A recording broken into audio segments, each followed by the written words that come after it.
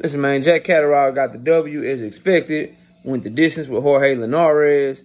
Jack Catterall just ain't got a second gear, bro.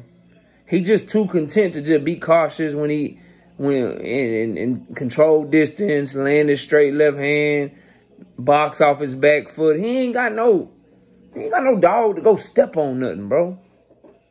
He ain't got no dog to go step on nothing. And I just, when he get in there with somebody that's one of them ones, bro, he gonna lose, bro. All that caution. Why you cautious with Jorge Linares? He been knocked out like 10 times, bro.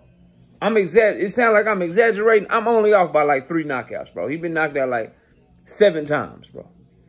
7 times. And you back foot cautious.